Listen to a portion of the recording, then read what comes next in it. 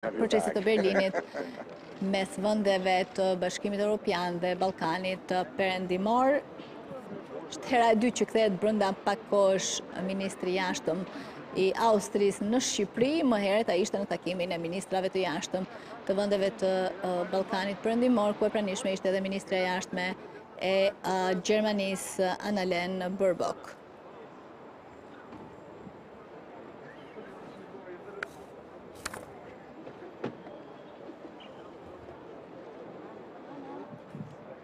Kam pritur Kurti-Brnabiç, kryeministrja e Serbisë, është pritur në këto momente nga kryeministri Edi Rama.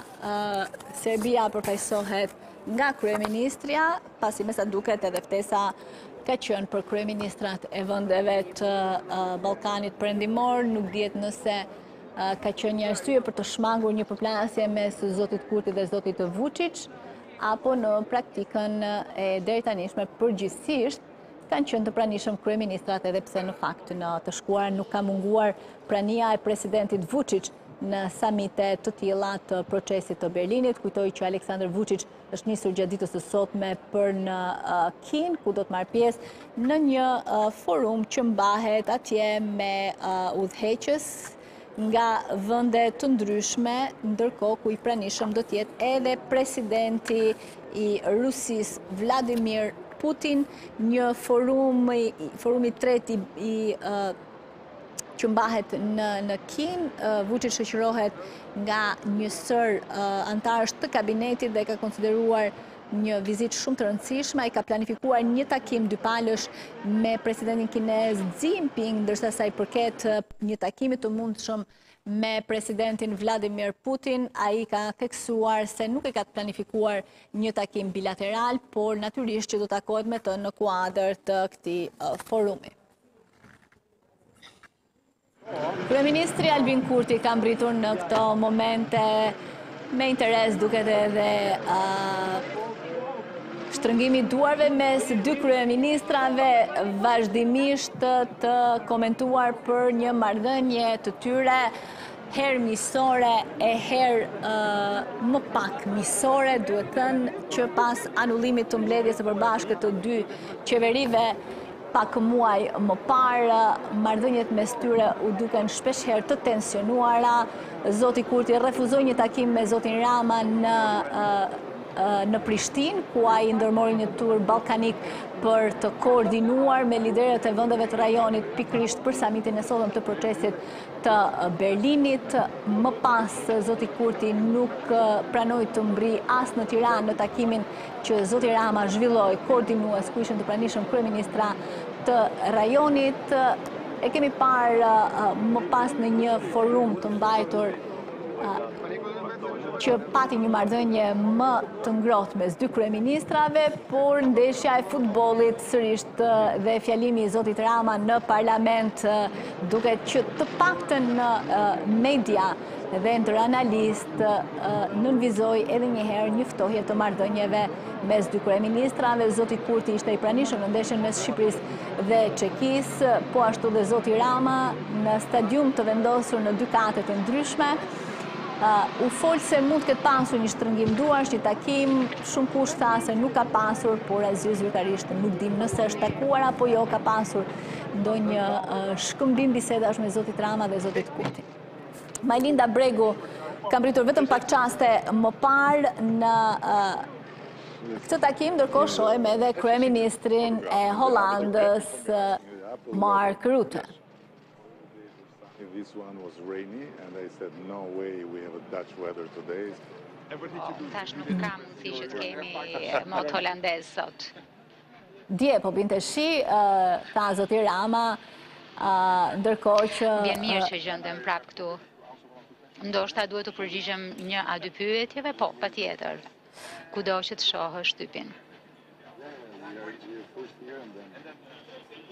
Ndërkohë që me sa duket zoti Rama kujton edhe deklaratat e Mark Rutte me 6 dhjetor, Mbriti në Tiranë dhe i bëri përshtypje shumë koha e bukur. Zoti Rama tha se djerë kishte shi dhe mendova mos ta presin me kohën me kohë me shi, por sot është diell. Tensionohet situata, kam folur jam më parë me presidentin Vučić, sot po kështu kam mundësi të flas me kryeministren e Serbisë dhe kryeministren e Kosovës. Ne shpresoj që të gjithë të ndihmojmë për të ulur tensionet. Faleminderit. Mirë, kemi parë më gjatë një bisedë më të ngrohtë dhe emisore të zotit Rama me Mark Rutte se sa me kryeministrin Kurti, pra duket tensioni. Shohim edhe kryeministrin e Malit të Zi Dritan Abazović bën diferencën në fakt. Qasja që ka qoftë kryeministrat që kanë mbritur në Tiranë, qoftë zoti Rama, si në raportin me Mark Rutte, ashtu edhe me kryeministrin në detyrë Dritan Abazović. Në Tiranë edhe në Ballkanin perëndimor, ashtu si kjo ishte një shenjë shumë i mirë, shpresoj se ardhmëria e gjithëve ishte në Bashkimin Evropian. Mirë, ishte një komunikim i shkurtër i zotit Abazović. Kryeministri Rama ka sjellë gjithë Europën në Shqipëri dhe në Ballkanin perëndimor. Ardhmëria e Ballkanit perëndimor në Bashkimin Evropian ishin fjalë të shkurtë, ndërkohë pak më parë Mark Rutte ka folur për situatën në veriun e Kosovës, duke theksuar se ka biseduar me Vučić, do të bisedojë me Kurti-Brnabiç, ndërkohë do të bisedojë edhe me kryeministrin e Kosovës Albin Kurti me shpresën për të qetësuar situatën. Ka vritur kryeministri i Maqedonisë Veriut Dimitar Kovacevski në këto momente.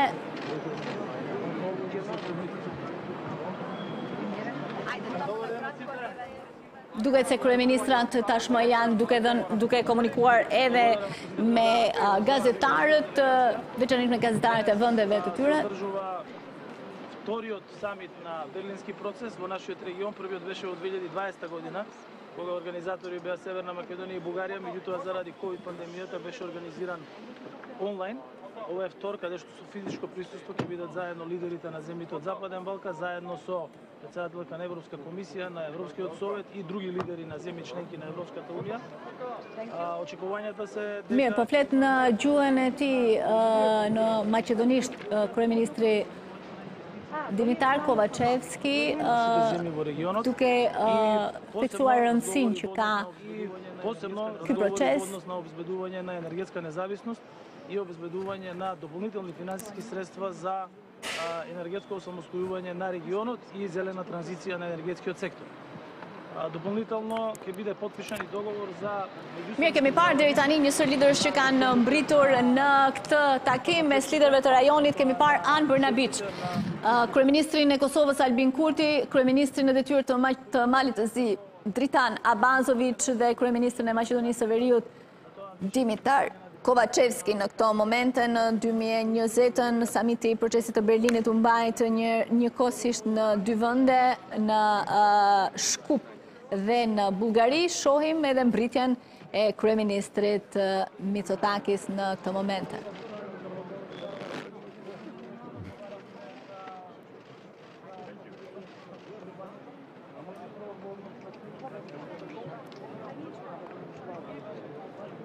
Ka interes në fakt për komunikimet me gazetarët të kryeministrit Mitsotakis. Dua të kujtoj që gjatë ditës së djeshme partia e tij psoi një disfat në balotazhin e zgjedhjeve lokale, ku humbi dy qendra të rëndësishme, Athinën dhe Selanikun, edhe pse në raundin e parë arritën një fitore të dy kandidatët, por pa arritur mjaftueshëm për të kaluar 50% që duhet të kishte për të shpallur fitues, por duket se gjithçka është përmbysur në raundin e dytë të zgjedhjeve gjatë ditës së djeshme.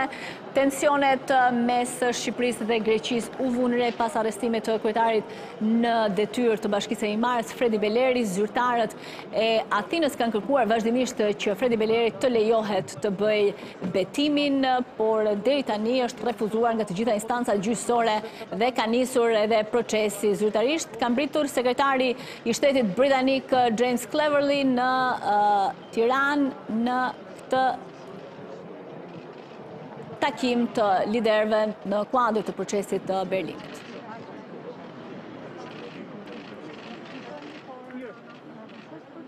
Cleverly vjen në Tiranë, ndërkohë që kujtoj se vetëm 2 ditë më para ishte në Izrael, për të ofruar mbështetje dhe solidaritetin e Britanisë së Madhe me Izraelin pas sulmeve të Hamasit dhe asaj që Izraeli tashmë e ka shpallur si luftë të saj kundër Hamasit në lindjen e mesme.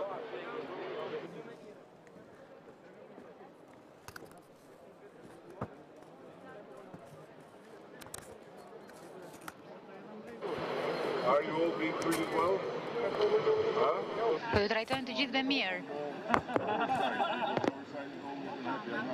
Nuk po flas me fjalën tonë, sepse ndoshta ata janë gjithmonë pa lumtur, po ju, pjesa tjetër, apo ju trajtojnë mirë? Mirë. Mirë, duket se ka shkëmbyer edhe disa batuta zoti Rama me gazetarët në këto momente. Duket se është kujdesur zoti Rama për mediat ndërkombëtare nëse janë mirë. Po, zoti kryeminist, pasi sipas tij mediat vendase janë gjithmonë të palumtura.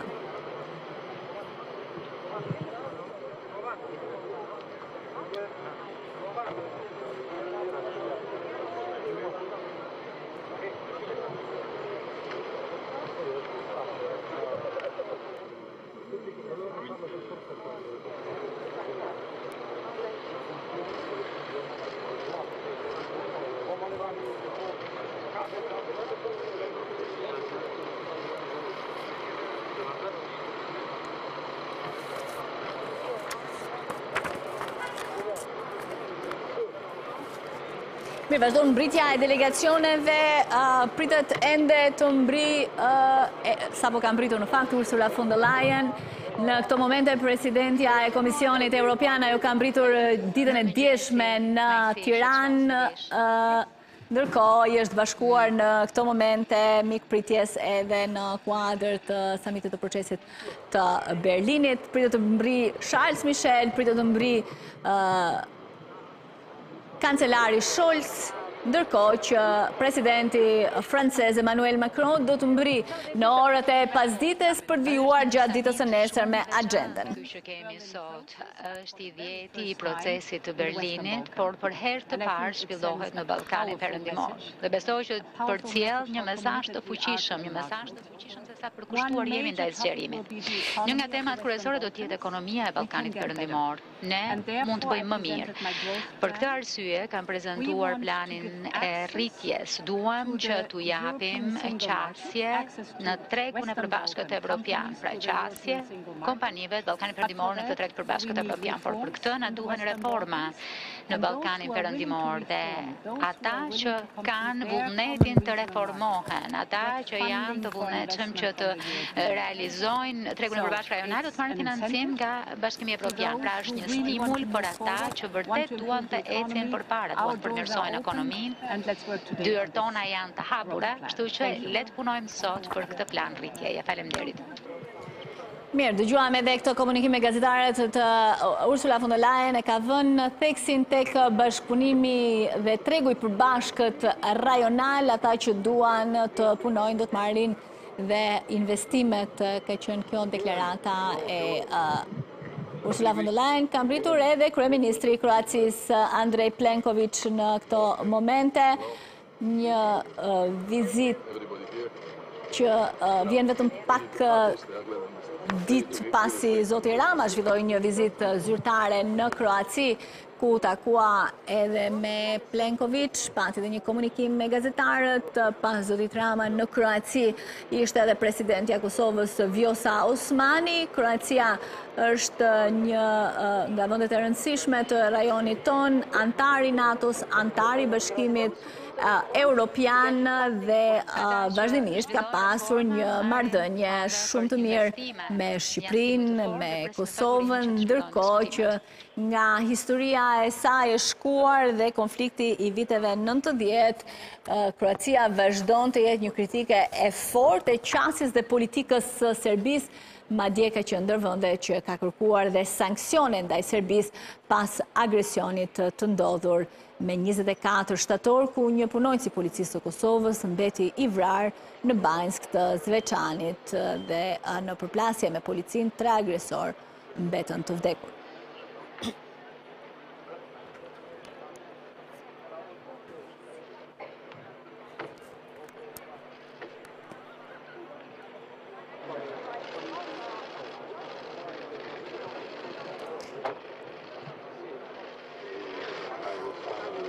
Erdhi dhe kancelari gjerman Olaf Scholz në këtë vizitë të dytë në Shqipëri.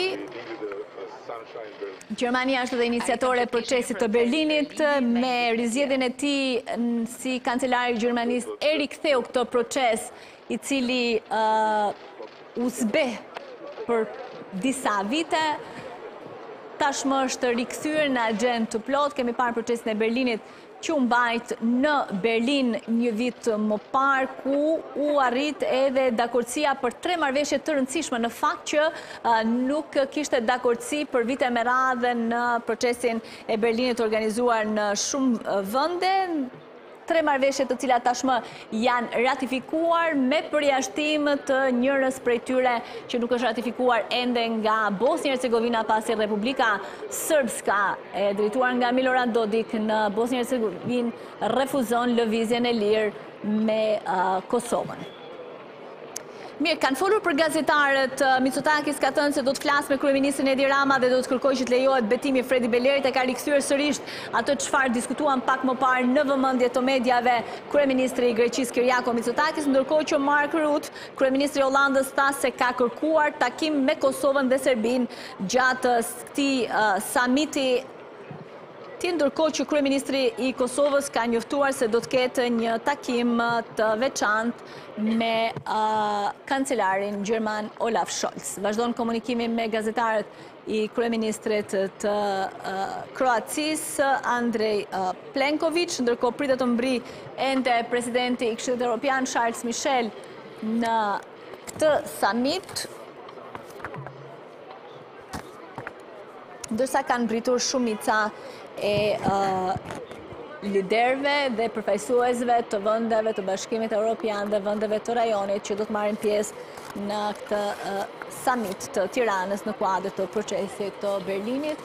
Një ditë me diell, siç tha edhe zoti Rama, siç i tha edhe kancelarit Scholz, por edhe kryeministrit holandez, ndërkohë që një ditë më parë ose mbrëmja e djeshme ka patur intensitet të lartë të rreshje shiu.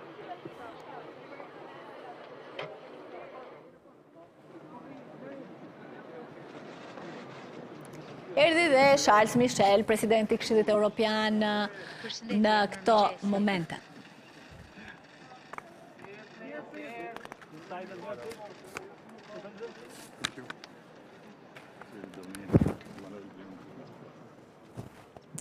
Me sa duket është i fundi që kanë mbritur, shohim zotin Rama që e shoqëron, pra tashmë duket se kanë mbritur të gjithë udhëheqësit pjesëmarrës në këtë summit të procesit të Berlinit.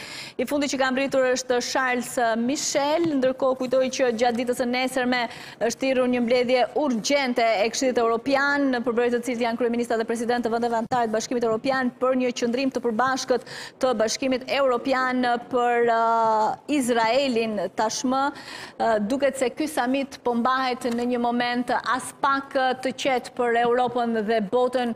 Lufta në Ukrainë nga njëra anë, nga ana tjetër lufta në Nagorno-Karabakh dhe së fundmi ajo në Izrael ka tërhequr vëmendjen e mbar botës dhe nga frika e një përhapje të tensionit në lindjen e mesme.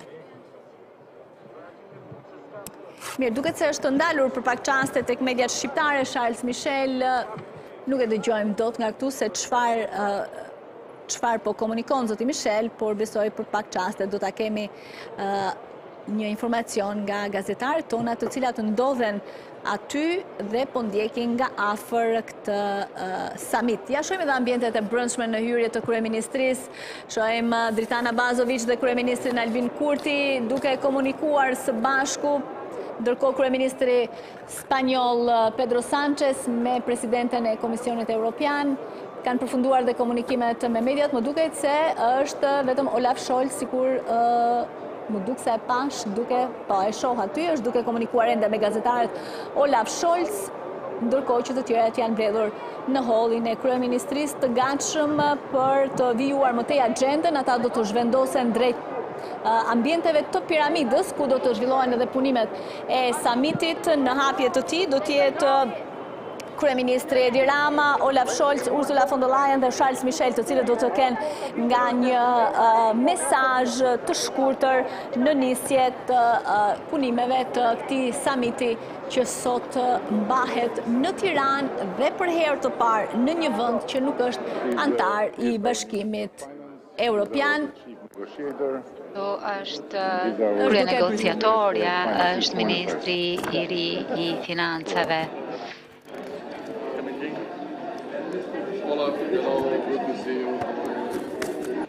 Jemi gati ta mbyllim deri? Po.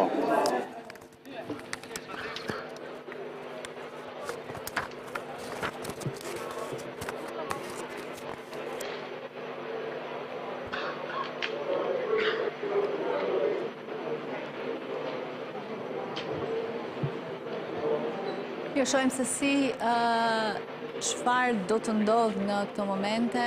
Shohim zotin Rama, i cili me sa duket ka një komunikim me telefon, e pam të spostuar pak më tutje.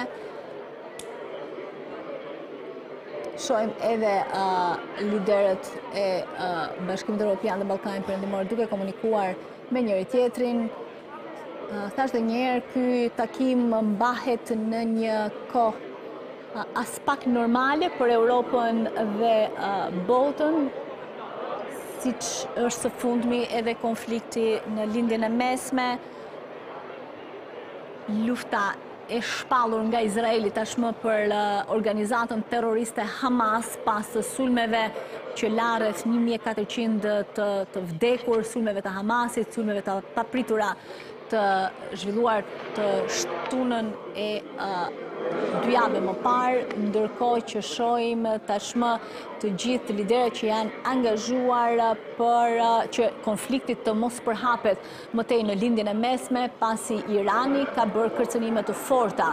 Po kështu vazhdon lufta në Ukrainë, ku kemi parë një mbledhje të ministrave të mbrojtjes javën që shkoi, ku kanë ofruar të gjithë mbështetjen e tyre për Ukrainën dhe në ato çfarë ndodhi me 24 shtator, ku edhe një herë solli frikën dhe tensionin e asaj çfarë mund të ndodh edhe në Ballkanin Perëndimor.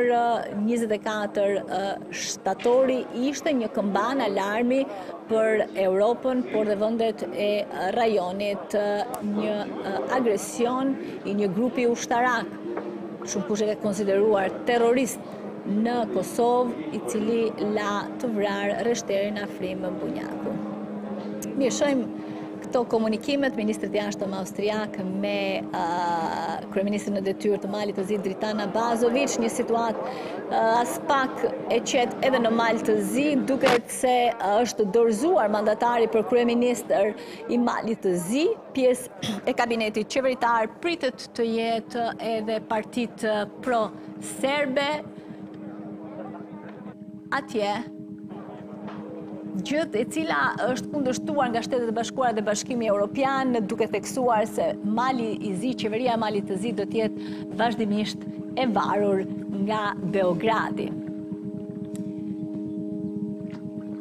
Mirë, duket se ashtu si në samitin BE Ballkan Perëndimor në dhjetorin e shkuar, edhe kjo pritje nis me performanca të veçanta në aspektin kulturor të saj.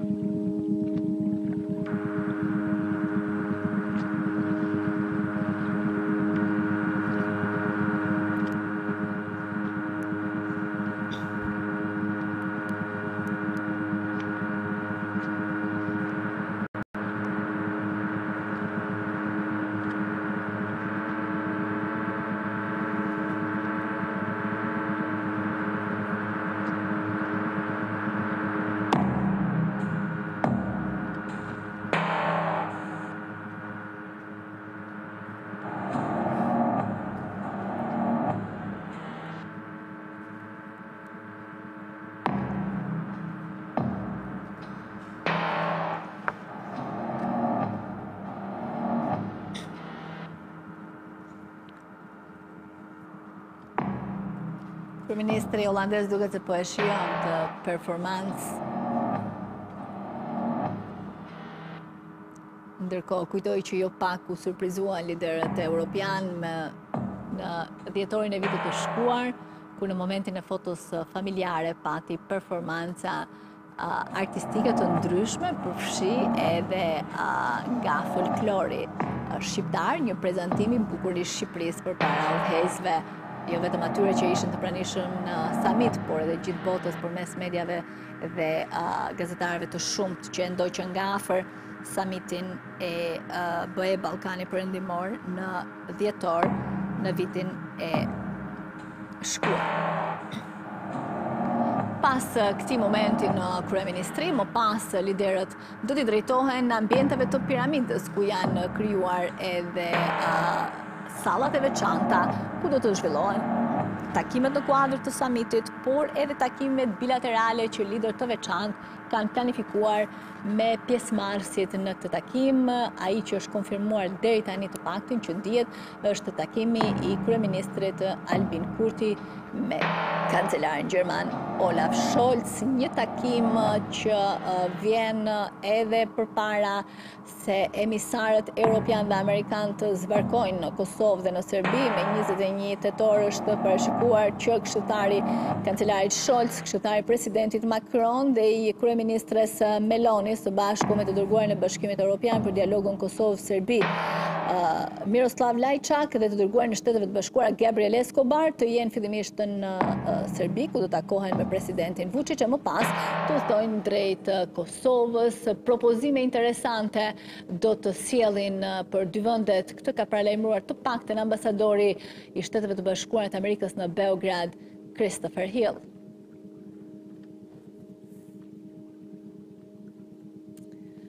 Shohim Pedro Sanchez, kryeministrin e Spanjës,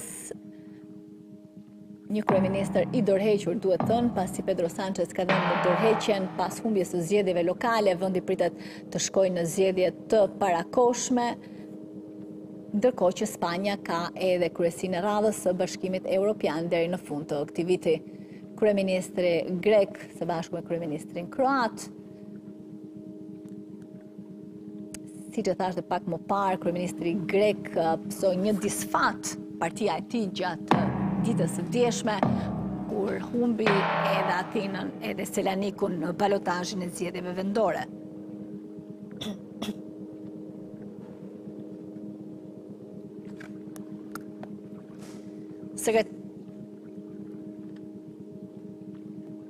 Sekretari britanik i shtetit është po kështu i pranishëm në këtë takim.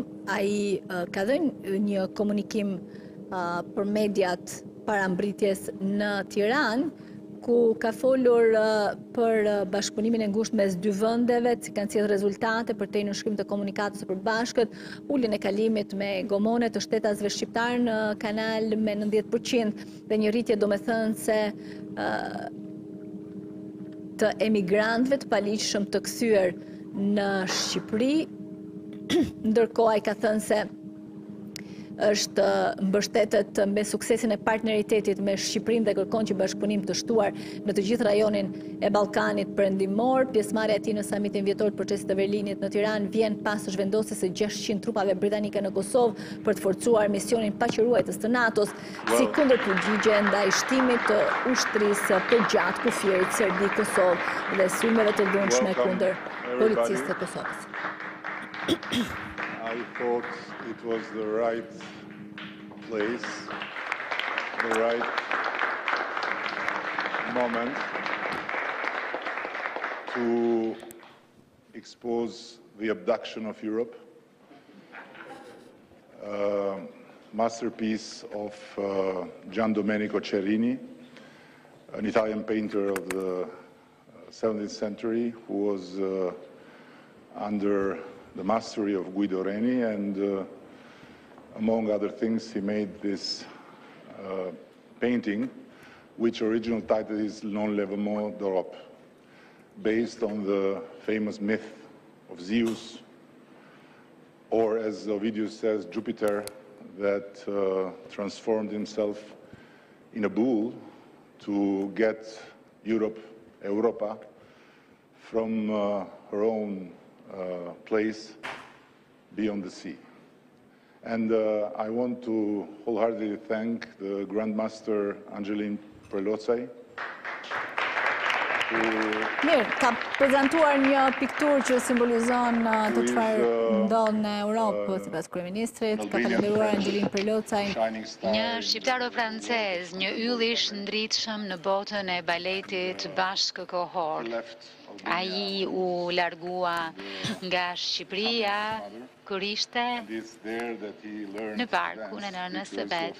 Dhe aty mësoi të vallëzonte sepse nëna dhe babai u arratisën përmes maleve. Franca e adoptoi dhe ai gjendet këtu për të uruar mirëseardhjen e madhështisë, hjerësisë së tij Emmanuel Macron kur vi më vonë, kështu që Angjeli nuk e di pak fjalë. Faleminderit të gjithëve që patët durimin që të ndiqnit diçka të vogël.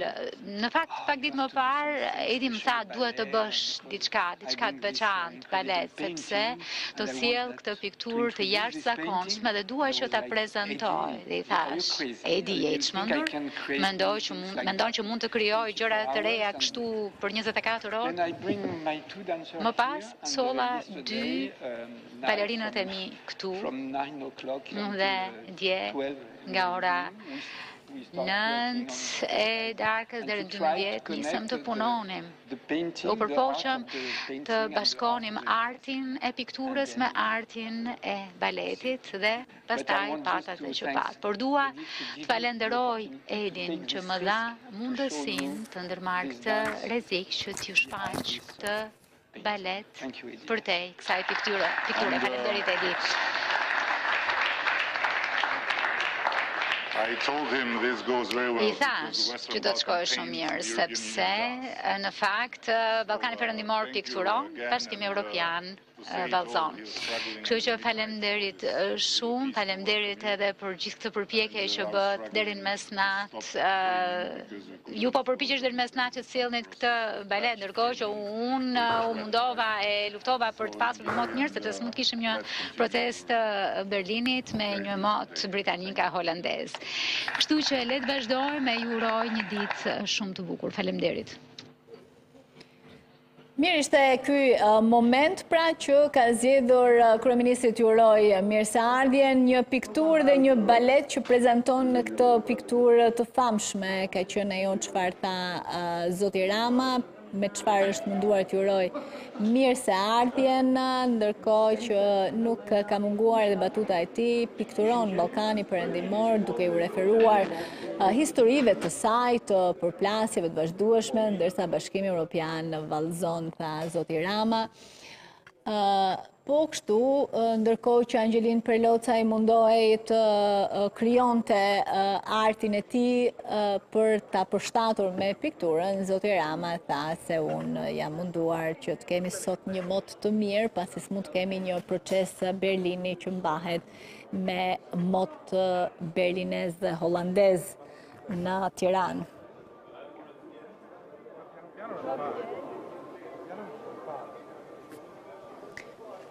Shohim zotin Rama me kancelarin Scholz, mbas tij është zoti Kurti me Dritana Bazović dhe me kryeministrin Dimitar Kovacevski.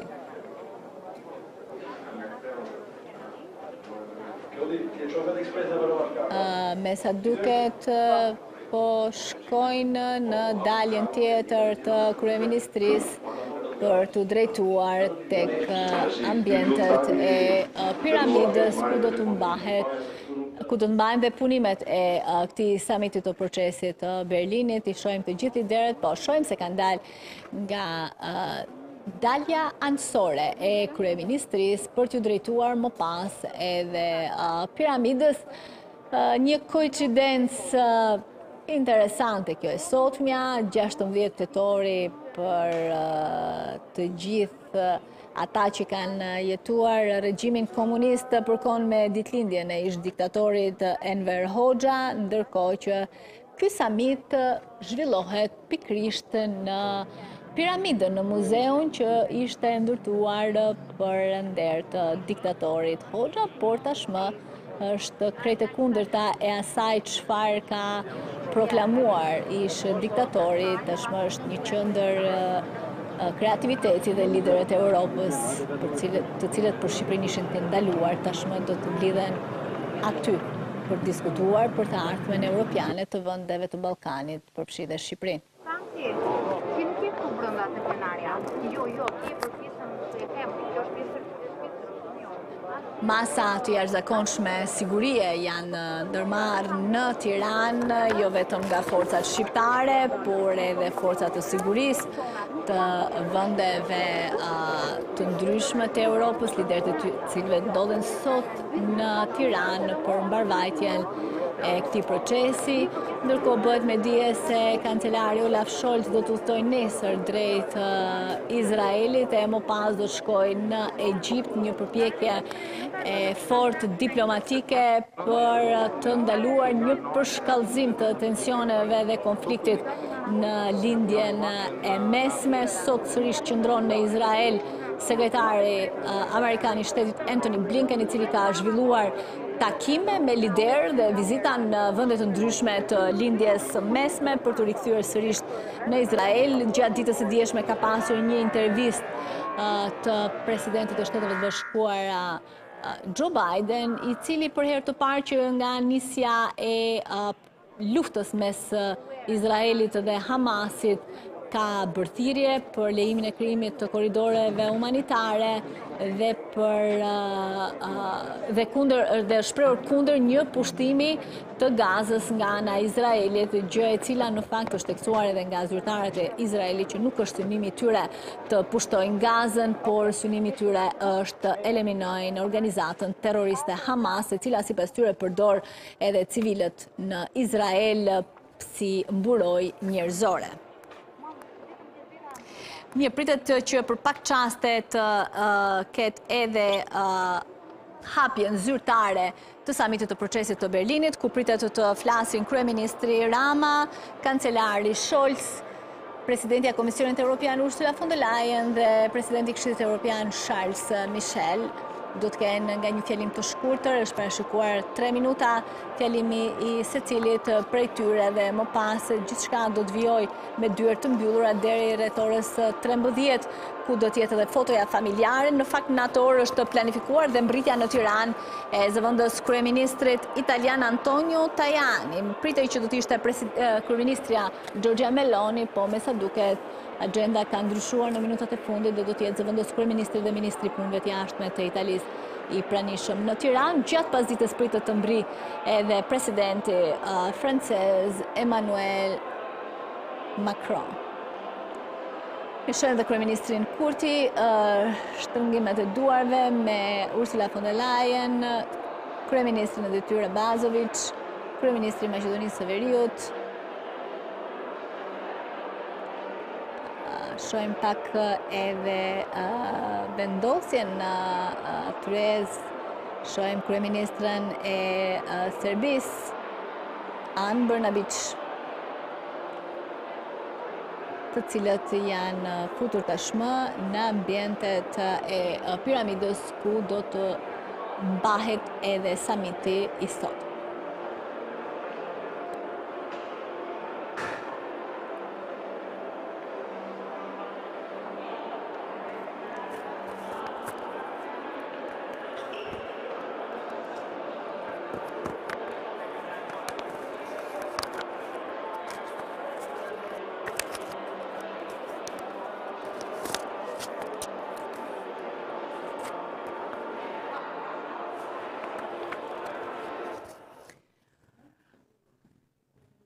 Mirë, janë dhe këto pamje të plota të Tryezës, ku pritet nga momenti në moment pra të nis edhe zyrtarisht punimet ky samit i procesit të Berlinit, për herë të parë në Tiranë, për herë të parë në një vend që nuk është antar i Bashkimit Evropian. Do të ketë fjalime të hapjes pra nga zoti Rama, Olaf Scholz, kancelari Gjerman, Ursula von der Leyen, presidenti e Komisionit Evropian dhe më pas Charles Michel, presidenti i Këshillit Evropian, për të vijuar më pas me sesionet të tjera dhe në orën 13:30 është parashikuar edhe fotoja familjare.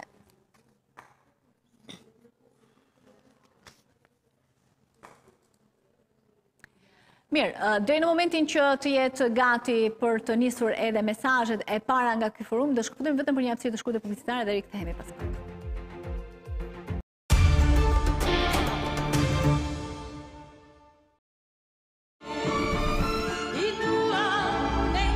Shtëpia jon nga Vodafone. Bëj bashk deri në 5 numra celular, internet fix dhe të dhënë në një plan unik, një faturë të vetme për të gjithë familjen dhe përfito deri në 30% ulje. Bashko më të mirat me Shtëpia jon nga Vodafone. Together we can. Pronet, 20 vite si ofruesi i shërbimit të internetit në Shqipëri. Vjen tek ju me super ofertë. 200 megabit për sekond me vetëm 1490 lek në muaj. Pronet, let's connect. Ti po rritesh, unë po rritem me ty. Flasim të njëjtën gjuhë, e në përjet kalojmë duke mbështetur njëri tjetrin. Ti shpresën ban tek unë, në çdo kohë. Unë jam aty, dhe kur gjithçka bëhet e vështirë, koha ndalon.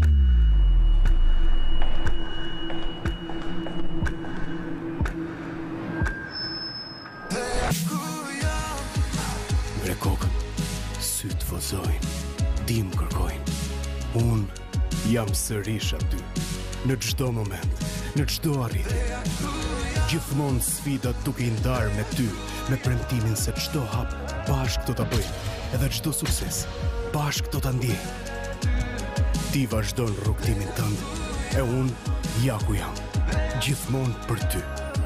Kredin Sbank, 20 vite, ja ku jam. Mirë, jemi rikthyer sërish në studio. Shkojmë edhe një herë në ambientet e piramidës ku duket se gjithçka është gati tashmë për nisjen e samitit të procesit të Berlinit. Liderët kanë zënë në vendet e tyre, siç i shohim një nga një, pritet të nisë me fjalën e zotit Rama, për të vijuar me fjalën e kancelarit gjerman Olaf Scholz, më pas do të jetë edhe Ursula von der Leyen dhe Charles Michel. Shohim edhe uljen interesante në krah të Pedro Sánchez, kryeministit të Spanjës. Shohim se është kryeministria Kurti-Brnabiç. Më pas kemi në presim pak çaste sapo të kemi. Mirë, nis me një prezantim që me sa duket zoti Rama ka preferuar vetë t'i bëj piramidës. Together with other 2.2 million Albanians, I was told to never come to you, never shake hands with you, never speak to you, and if you dared come here, to kill you. But times changed and we changed along with them, as this city changed and this space did too. So here you are, and thank you to all of you and all of those who preceded you, and to the founding fathers of your united family of free people first and foremost, for having been an inspiration for our painful change all the way. Since when, for the first time in our history, we could choose free side. But believe me, it was not easy at all. What we are about to watch for a few minutes was our endless life without you. Tirana was the most isolated capital of Europe. Once an old little town, it became Albania's capital city in 1917, 5 years after our nation declared its independence from the Ottoman Empire. The first attempt at planning Tirana's future followed the arrival of a Prussian prince named Vít, whose wife was Princess Marie of Netherlands, and of whom it is remembered the name the hideous French press gave him, Prince Vít. He was picked by the European great powers to calm down the independent Albanians, but couldn't last longer than 6 months. The real planning took off when the Albanian king, a smart guy with no royal class who started his public career as interior minister, commissioned it to the Italians.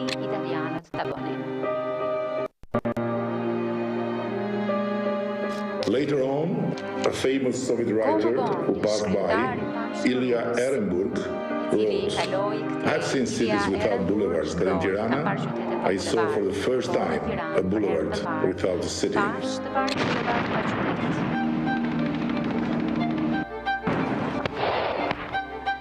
After World War II, Albania fell under the most ruthless communist regime of the entire Soviet Empire. Enver Hoxha, the Albanian dictator, was an ultra-Orthodox Stalinist who came to power thanks to the support of the Yugoslav communists. Nevertheless, he quickly denounced as treacherous the non-alignment policy of the neighborly communist Yugoslavia and strengthened the ties with Kremlin. After the death of Stalin, he condemned as high treason the new proposal of the so-called peaceful coexistence with the West, launched by the new Kremlin Tsar, Nikita Khrushchev, and severed ties with Moscow. Albania pledged eternal loyalty to Stalinism and walked out of the Warsaw Treaty, becoming the only country to fight both the American imperialism and the Soviet social imperialism. To him, Enver Hoxha, you were just the mad dogs of one or the other. The Albanian 1960s and 70s were marked by the devastating influence of communist China's Cultural Revolution. At that horrific time, Albania experienced 2 shocking waves.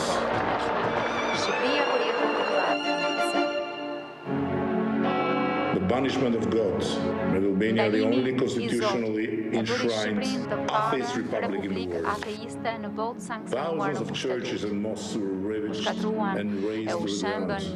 Hundreds of thousands of religious artworks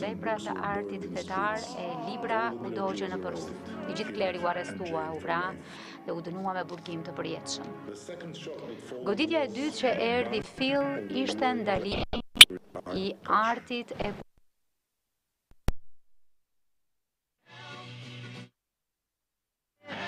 all the music, visual arts, literature, and movies deemed as degenerate modernism were forbidden, and all the rest was filtered through the lens of the so-called Marxist-Leninist critique, from Odyssey to Lenin himself, whose book, What is to be Done, was also barred. Architecture made no exception. No private property or private cars were allowed, not even free movement within the country. Everyone's workplace was decided by the state, which controlled demographics as everything else with an iron fist.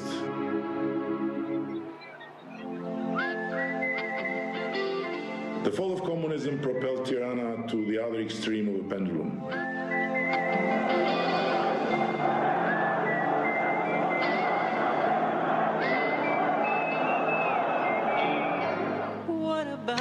Faced with a massive and rapid demographic change, the capital saw hundreds of thousands of people flocking in and settling in the large agricultural fields surrounding the city. The 1990s were defined by a devastating number of people squatting free land from the center to all the surrounding outskirts of the capital. Tirana lost all its parks and green areas. Heaps of trees were cut, and illegal buildings mushroomed everywhere, day and night, year after year. In 2000, when I was elected mayor, the city had a budget of 0 point something for capital investments.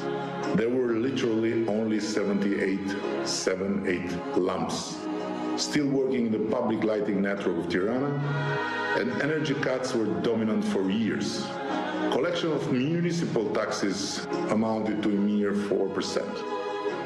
No other capital city in Europe had to start off from beneath the scratch, like Tirana did. What have we done to the world? No other city in Europe had to experience the amount of illegal building demolitions Tirana witnessed. More than 10,000 1- to 8-story edifices had to go to leave room for a massive reconstruction of infrastructure and a large replanting of trees.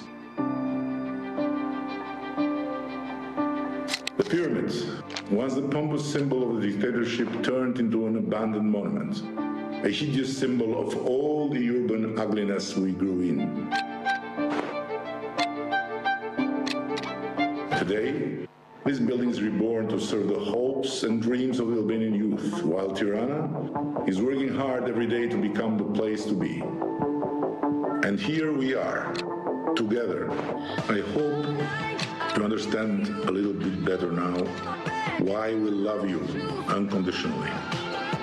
We learn step by step that you are far from being perfect. Gjithkusht tjetër se jeni shoqëria më e mirë që mund të kesh në këtë botë. And trust me, Dhe më besoni, do t'ju bindin se jemi miqt më të mirë që mund të fitoni deri në fund. Shpresoj të mos ju jetë dukur e mërzitshme dhe shijojeni këtë ditë në vendin më eurooptimist të Europës. Kjo nuk është propagandë, e thot barometri i BE-s për herë çdo vit. Mirë se erdhët në Shqipëri, Europën e re të Ballkanit të dashur miq.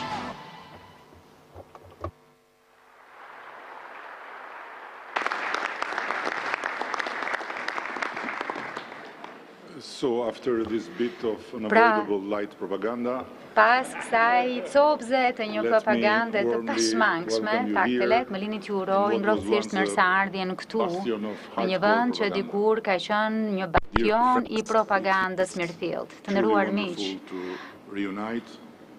ndihem vërtet mirë që bashkohemi e që kujtojmë atë udhtim përbashkët që u nis 9 vjet më parë nga Angela Merkel në Berlin.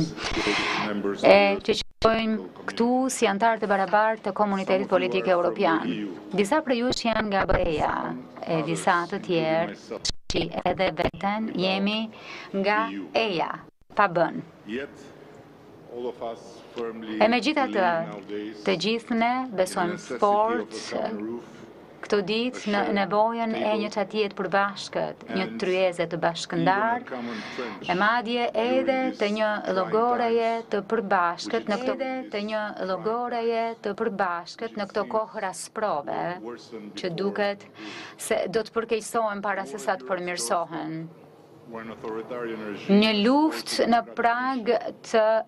pragun e Evropës, ku një regjim ka detyruar një vend të pavarur të mbrojë territorin e vet, na ka treguar që bota po ndryshon shumë më shpejt e shumë më ndryshe se sa që kemi parashikuar shumica prej nesh. Ka një sulm shkatrues kundër Izraelit që ka detyruar një tjetër kom demokratik që të vetë mbrohet, ndërkohë që jemi solidar me Izraelin për hapja e të mërshme urrëties, dëshmon edhe një herë që pikpamje të ndryshme për botën po krijojnë dasi midis e përreth komunitetit tonë demokratik.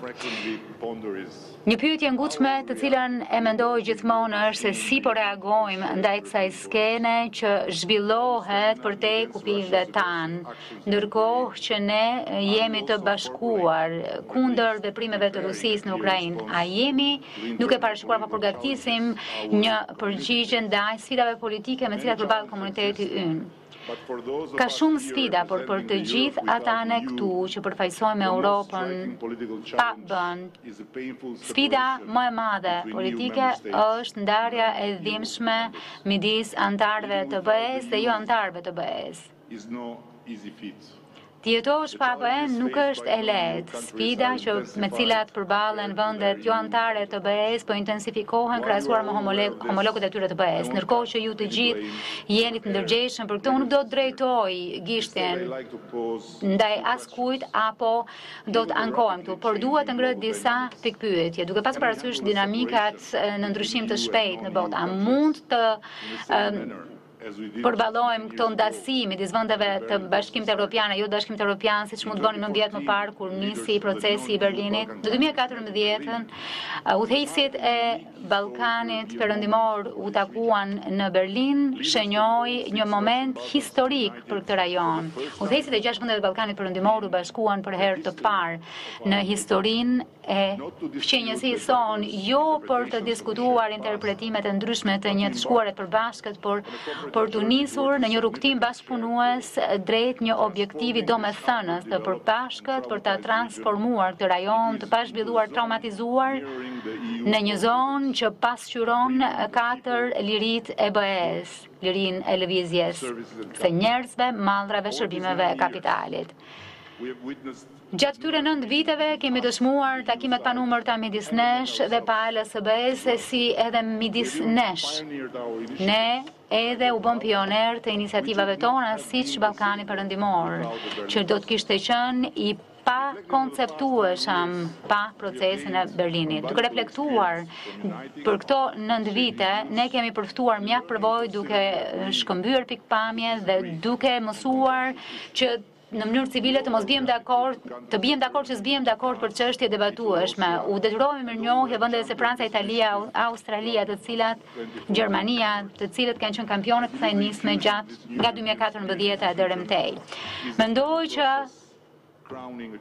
në fakt, futja e kësaj fryme, kombinimi në frymën e rajonit është një arritje e madhe e procesit të Berlinit dhe kësaj nisme vizionare. Megjithatë, më duhet të theksoj se premtimet ekonomike të procesit të Berlinit nuk janë realizuar plotësisht, për ta thënë në mënyrë të butë, sidomos kur krahasohet me mendësinë transformuese politike që ka sjell Angela Merkel theksoi këtë në procesin e Berlinit takimin e Polonisë. Dhe në fakt, ajo tha që demokracia pa infrastrukturë nuk mund të funksionojë si duhet. Në fakt, është për të përgëzuar Ursula dhe Komisioni dhe duhet të shpreh mirënjohjen për përpjekjet e pareshtura të komisionerit Varhelyi që në fakt na ka shkundur të gjithë duke na drejtuar dhe tashmë po ndërmarrim hapa të domethënëse për ndryshime kryesore politike të cilat dhe ekonomike të cilat vijnë për Ballkanin Perëndimor. Ky është hapi i parë i guximshëm pas përsëritjeve dëshpëruese të të marrit me një sër dokumentesh dhe ndërkohë tashmë jemi në pikën kur diskutojnë tin ekonominë e kështu me radhë. Shqipëria vlerësoi qysh prej ditës së parë vlerën e padiskutueshme të shtuar që mund të japim këtë drejtim dhe kemi luajtur rolin ton, por e vërteta është që ndërkohë që përpjekjet për të hequr tarifat dhe përpjekjet e tjera thelbësore, procesi është penguar nga çështje afatgjata dy pashë midis disa vendeve të rajonit për të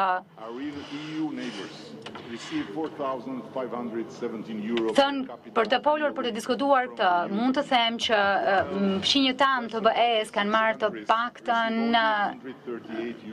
mbi 4.500 euro për frym, ndërkohë që vendet tona marrin në vit 138 euro për frym. Dhe këto shifra janë një dëshmi fillestare e shkallës së frikshme të një ndarje klasore, doja thoja, e cila ka thelluar në mënyrë progresive ndarjen tonë në të njëjtën shtëpi të Evropës, në të njëjtën vit, ku kriza të forta kanë goditur kontinentin, ndërkohë që thellësia e rëndesa e këtyre krizave na kanë sjellë edhe më afër në nivel politike njerëzor.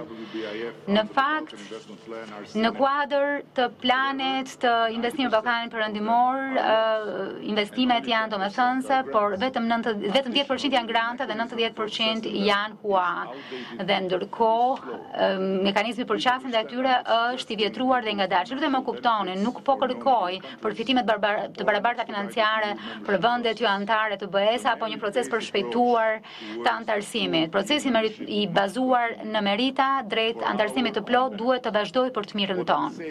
Ajo çfarë po them është që në këtë peizazh që zhvillohet shpejt në kohët e sotme dhe një botë ku vendimet gjeostrategjike dhe të përshpejtuara po shndrohen gjithmonë më tepër në avantazhet autokracive që po përpiqen të mbledhin forca dhe për ndryshuar mënyrën se si funksionon bota e që nga lufta e dytë botërore, ne duhet të eksplorojmë rrugë të reja për të mbyllur, për të ngushtuar hendeshjet ekzistuese, për siguruar një ekzistencë të harmonishme të Evropës dhe të merremi me këtë ndasi përpara se ta dëmtojnë Europën së brendshme. Në fakt, e kuptoj që ideja e 33, 35 apo 40 antarëve të Bashkimit Evropian është diçka mjaft sfiduese për të parashikuar në të ardhmen e afërt në këtë kohë mjaft të trazuar brenda perimetrave të ndryshëm. Në vend të kësaj, do të pyesja do të ishte më pragmatike që të riformësonim rrugtimin nga bisedimet e antarësimit deri në antarësim dhe të mos nxitojmë duke vendosur afate antarësimi të cilat mund as mos të dakordosohen apo të përmbahen 27 antarëve, por edhe të kundërshtojnë parimet e meritës së integrimit të plotës së cilit prej vendeve. A do të ishte më e drejtë që të trajtojë inercia e kësaj ndasie duke futur statusin e vëzhguesit të vendeve që janë në tranzit nga çelja e negociatave deri tek antarësimi plot. Ky status i ndërmjetëm do të jepte disa privilegje, natyrisht pa të drejtë vote. Mund t'u jepte përfitime domethënëse të gjitha palëve, duke rritur edhe unitetin politik mes Evropës demokratike, gjithashtu edhe rritjen e qeverisjes demokratike në Ballkanin Perëndimor. Në qoftë se mund ta heqim këtë ide të një marrëdhënie jetëlare të funksionojmë si partner, do të mund të kuptonim sfidat e përbashkëta, do të ndanim më mirë barrat e kohëve padyshim të sfiduese që shtrihen para nesh. Plani i rritjes është një fillim premtues drejt kësaj rruge që në fakt do të eksplorojë në mënyrë kurajoze të guximshme këtë mbyllje të kësaj ndarjeje midis kontinentit. Faleminderit edhe një herë dhe rroft Europa. Më lini tashmë që t'ja kaloj fjalën kancelarit Scholz për të mbajtur fjalën e tij. Të dashur koleg, të nderuar të ftuar, kryeministër Rama Edi, e di që Shqipëria njihet për mikpritjen e saj dhe kjo është vërtetuar edhe një herë sot. Ne sigurisht e kemi kuptuar jo vetëm sot, por edhe kur kemi patur takimin e Këshillit Evropian. Dëshiroj t'ju falenderoj juve dhe ekipit tuaj për këtë përgatitje shumë të mirë të samitit, por gjithashtu edhe për takimet e shumta të nivelit të lartë dhe për ministerialet që organizuan në Tiranë Qatë muajve të fundit në kuadër të procesit të Berlinit kam raporte të shkëlqyera për takimet, sepse kanë qenë shumë efikase dhe kanë qenë të përgatitura fort mirë. Po, unë mbaj mend shumë mirë kur ne u takuam vjet në Berlin dhe të gjithë jam dakord që procesi i Berlinit është instrumenti më i mirë. Jo vetëm që të çlirohet potenciali i plot i bashkëpunimit rajonal, por edhe për të përshpejtuar integrimin në BE të gjitha vendeve të Ballkanit Perëndimor. Ky vlerësim është po aq i vërtet sot sa çka qenë edhe vjet. Procesi i Berlinit është një forum bashkëpunimi kur bashkëpunimi është i nevojshëm, pra kërkohet më shumë se kurrë. Lufta e Rusisë kundër Ukrainës edhe një herë ka treguar se sa e rëndësishme është që ne të flasim me një zë të vetëm europian dhe që ne të bashkëpunojmë edhe më tej dhe theksoj këtë çështje. Dhe siç e përmendet edhe ju në fjalimin tuaj, është shumë e qartë në formë absolute që fakti që ne jemi të ulur këtu të gjithë së bashku, ne e dim që kemi një situatë të re shumë të vështirë, jo shumë larg nesh që po ndodh tashmë me agresionin e Hamasit kundër Izraelit dhe të gjitha pasojat që ka dhe do të mund të ketë. Dhe po, edhe krizat e shumëfishta këtu në rajon, në Ballkanin Perëndimor, kanë theksuar nevojën urgjente për të punuar më fort së bashku dhe për të tejkaluar antagonizmat. Ka ardhur koha për të tejkaluar konfliktet të cilat kanë vijuar për shumë më gjatë dhe që në fakt ju kanë mbajtur dhe vetëm ju mbajnë juve në vend numëro. Pra, këto përshkallëzime të kohëve të fundit në veri të Kosovës kanë vërtetuar sa rëndësishme është kjo. Ne duhet të përfundojmë më në fund pra zbatimin e marrëveshjeve të cilat janë arritur me anën e dialogut të normalizimit të udhëhequr nga BE-ja dhe jam shumë i kënaqur që për herë të parë ky summit organizohet në një vend të Ballkanit Perëndimor. Është një sinjal i fortë dhe thekson edhe pronësinë që ka rajoni në këtë proces dhe ne duhet ta përdorim këtë rast për të përqendruar tek objektivi që kanë të gjitha shoqëritë e Ballkanit Perëndimor dhe ky është integrimi brenda rajonet dhe ecuria e mëtejshme në rrugtimin drejt BE-s. Vitin e shkuar ju keni marrë disa hapat madhore në lidhje me nënshkrimin e 3 marrëveshjeve të lëvizshmërisë dhe jam vërtet shumë mirënjohës që 4 nga 6 shtete i kanë ratifikuar këto marrëveshje deri më tash. Ndikimi i këtyre marrëveshjeve tek qytetarët e Ballkanit Perëndimor është vërtet konkret, sepse tashmë qytetarët mund të udhtojnë dhe të kalojnë kufit vetëm me kartën e identitetit, mund të përfundojnë studimet apo të kenë një vend pune në një vend fqinj. Ne duhet të punojmë më tej për këtë që kemi bërë deri më tash dhe të theksojmë në fakt edhe më tej dhe të plotsojmë marrëveshjet që kemi planifikuar dhe të diskutojmë sot idetë që kemi për bashkëpunimin rajonal për ta kthyer atë në një histori suksesi.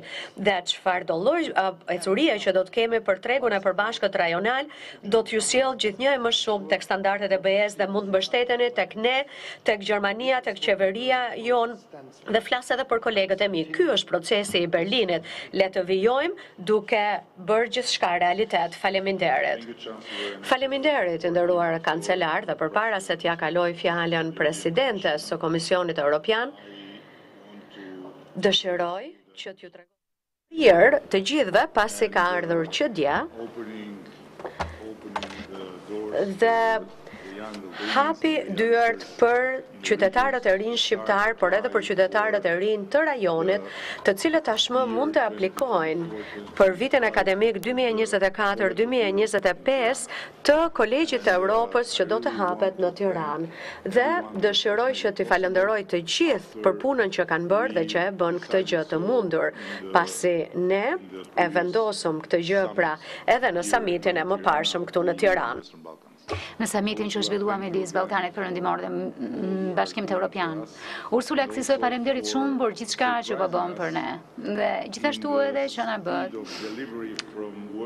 këtë surprizë me shpejtësinë e kalimit nga fjalët në vepra që nuk është fare zakon për Bashkimin Evropian. Apo jo, lutem. Faleminderit, zoti kryeministër i dashur Edi, kancelar të dashur miq. Çfarë historie kemi parë në ekranet tona? Çfarë historish, çfarë ngjarjeje, çfarë mesazhi i fuqishëm është ky, që jo vetëm që kemi pra procesin e Berlinit dhe herën e 10 që ne takojmë, po hera e parë në fakt që kjo ndodh në rajon. Dhe me fjalë të plota e të shkëlqyera ju e shpjeguat, Edi, që ne jemi dëshmitar të një lufte të tmerrshme që ka nisur Rusia kundër Ukrainës dhe Ukraina që lufton për sovranitetin dhe integritetin e vet territorial, por edhe për vlerat tona. Ne kemi parë gjithashtu edhe një sulm të tmerrshëm terrorist të Hamasit që ka vrarë më shumë se 1400 gra, burra, fëmijë, bebe, dhe kjo vetëm për arsye se ata janë hebrenj. Ne po jetojmë në një planet që po digjet, jemi të sfiduar nga inteligjenca artificiale dhe në këto kohra na duhen miqt më të mirë të mundshëm dhe ju thatë që ne mund të jemi miqt tuaj më të mirë. Kështu që le të punojmë së bashku, që ju të bëheni pjesë e një bashkimi evropian që ka treguar që është e mundur që së bashku ne të arrijmë një paqe që të zgjas, por edhe një begati të qëndrueshme.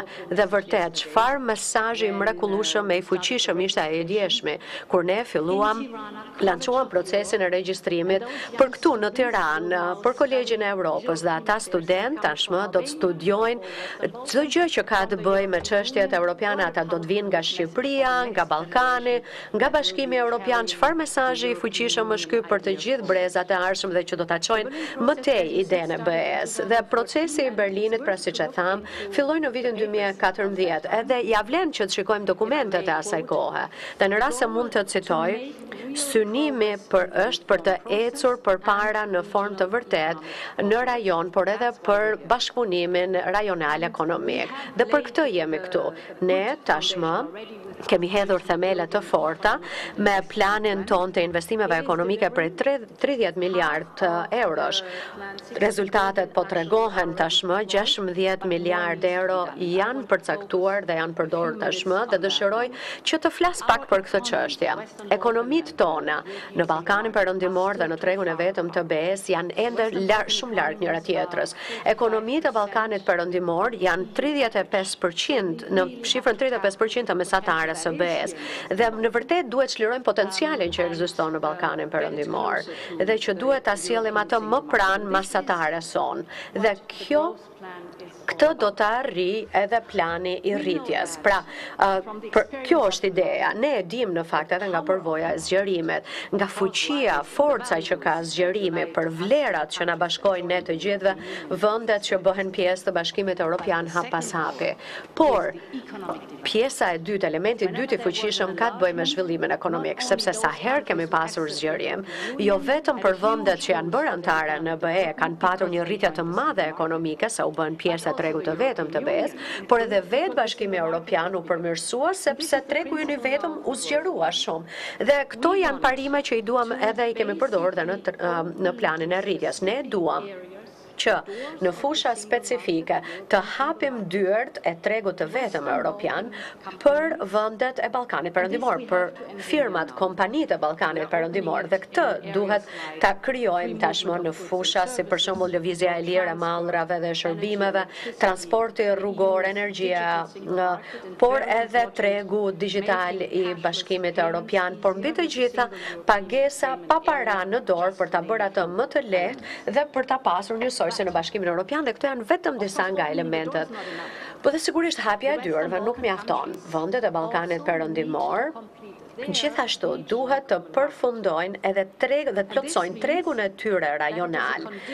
Kjo do të thotë që dhe tregu rajonal të përbashkët, që do të thotë që është kusht që edhe vendet e Ballkanit Perëndimor t'i ofrojnë qasje fqinjve të tyre në tregun e tyre. Pra po ta kthej këtë që thash ndryshe, në rast se ka bllokime, dhe të vetmet bllokim që ti arrin është veten tënde, sepse të tjerë do të ecin përpara. Dhe për të ecur përpara kërkohen reforma të thella, edhe për të përmirësuar klimatën e biznesit, për ta bërë mjedisin edhe më tërheqës. Dhe këto reforma do të shoqërohen nga financime për investime nga Bashkimi Evropian në rast se kryhen reformat. Kështu që plani i rritjes është në vërtet një stimul shumë i madh, është një stimul për të hapur dyert nga aspekti ekonomik, por edhe për të kërkuar edhe hapjen e mëtejshme të kufive brenda vendeve të Ballkanit Perëndimor dhe për që këto vende të kryen reformat e duhura dhe me këto arritje vijnë edhe financimet për investime. Dhe vetëm duke punuar së bashku, ne do të bëjmë të mundur që Ballkani Perëndimor të vijë aty ku i takon, në zemër të Bashkimit Evropian. Historia vërtet po ecën gjithnjë dhe mesazhi im është ky, që këto janë momente kyçe, decisive, vendimarrëse, mos i lini mundësitë që t'ju shpëtojnë, por kapeni momentin dhe për këtë do të punojmë së bashku. Faleminderit Edi. Faleminderit. Përpara se sa t'i jap fjalën presidentit të Këshillit Evropian, dua të ndaj me ju një statistik që presidenti i Këshillit Evropian në fakt ka bërë vizita në rajon sa të gjithë paraardhësit me ti, nëse do të kishte qenë NATO e ai do të kishte qenë vend jashtëor të Mbergut, atëherë ai kishte kaluar me një vit mandatin e tij. Faleminderit zot kryeminist, faleminderit zonja Zotrinj. Dua që të them faleminderit Edi për mirëseardhjen e ngrohtë e për mikpritjen tuaj dhe këtë video të shkëlqyer që në fakt tregon mjaft kontekstin e këtij takimi. Është kënaqësi që gjendem këtu në Tiranë. Zonja Zotrinj, dua po kështu që të falenderoj ju edhe kancelarin gjerman për zotin Scholz për angazhimin e fortë në rajon dhe udhëheqjen e tij. Në fakt, unë në blet bëra pyetjen, a është BE-ja e kënaqur vetëm të menaxhojë kriza, apo duam të udhëheqim dhe të formësojmë të ardhmen? Dhe në fakt, pati një përgjigje të fortë të qartë, duam të udhëheqim dhe duam të bashkëndajmë të ardhmen. Zgjerimi është pjesë e kësaj përgjigjeje, sepse zgjerimi është investim në paqen dhe begatin qoftë të BE-s, ashtu edhe të antarëve të antarëshëm. Dhe ky proces i Berlinit luan një rol të rëndësishëm për të nxitur bashkëpunimin efektiv dhe operativ midis partnerëve Ballkanit Perëndimor e Bashkimit Evropian, duke pasur integrimin në BE si dritën orientuese. Në fakt, urrëktimi juaj ka nisur më shumë se 20 vjet më parë në Ballkanin Perëndimor, e megjithatë ka qenë një rrugë mjaft e ngadalë, shumë e ngadalë, shkënjyese për ju në rajon e për ne në Bashkimin Evropian, por tashmë të gjithë ndjejmë, të gjithë e dim që është koha për të arritur premisën tonë, për të realizuar këtë premtim. Natyrisht na duhet të bëjmë shumë që të jemi gati nga të dyja palët. Partnerët e miqtanë në rajon, ju e dini që ju duhet realizoni angazhimet tuaja duke nisur me reformat e nevojshme. Në BE ne duhet të përgatitemi për të mirëpritur anëtar të rinj. Në mënyrë të përsëritur, besoj që duhet të jemi gati në të dyja anët deri në 2030 për të zgjeruar, dhe e di që ky afat është hasur me disa skepticizma në rajonin tuaj, sepse keni pritur për një kohë të gjatë dhe e keni krahasuar zgjerimin me një nuse, dëndri i të cilit nuk vjen asnjëherë në dasëm. Megjithatë, ne po përgatisim këtë dasëm. Në BE, zgjerimi është e do të mbetet gjithmonë një proces bazuar në merit dhe në fakt duhet të duhet të bëjmë gjëra të lëvizim duke qenë se është e nevojshme nëpërmjet bërjes reformave nga ana juaj që janë të nevojshme dhe gjithashtu edhe nga ana jon për të nisur debatin serioz për të ardhmen e BE-s.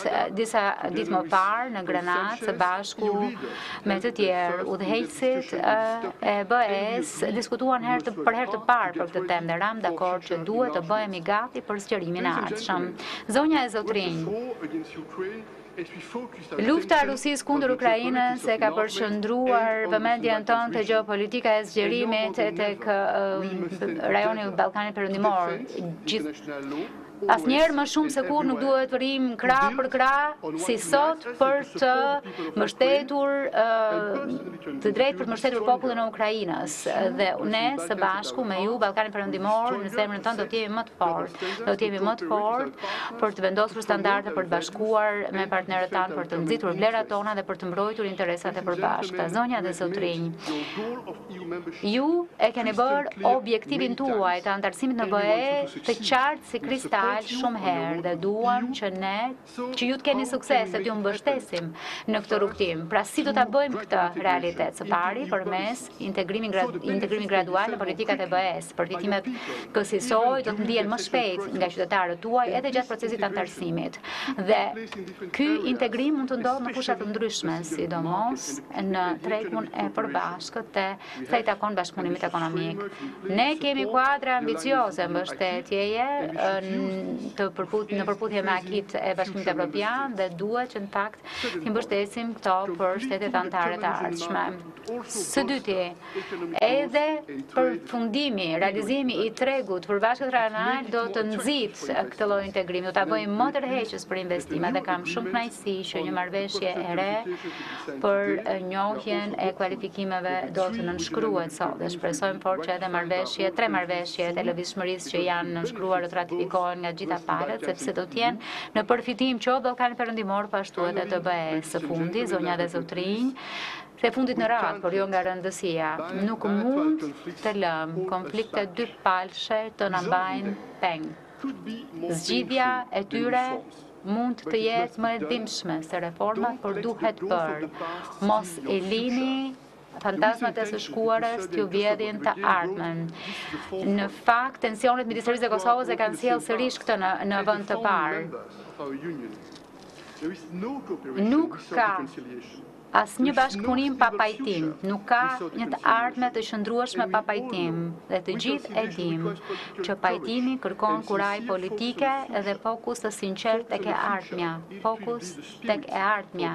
Kjo do të jetë fryma për këtë samit, për samitin e BE-s, midis BE-s Bashkimit Ballkanit Perëndimor që do të zhvillohet në Bruksel.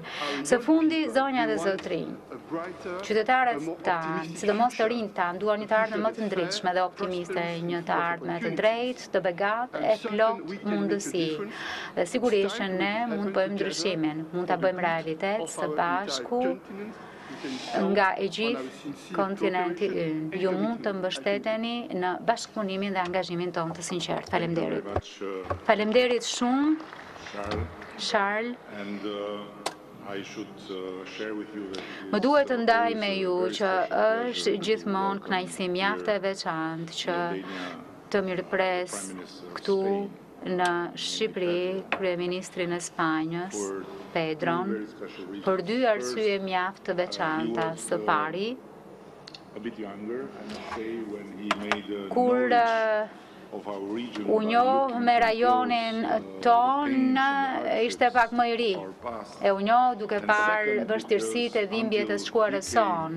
E së dyti, sepse deri sa erdhi këtu, ne nuk kishim pasur asnjë kryeminist shqiptar që të vinte në Shqipëri. Dhe për ne, Spanja ishte vetëm Real Madridi dhe Barcelona.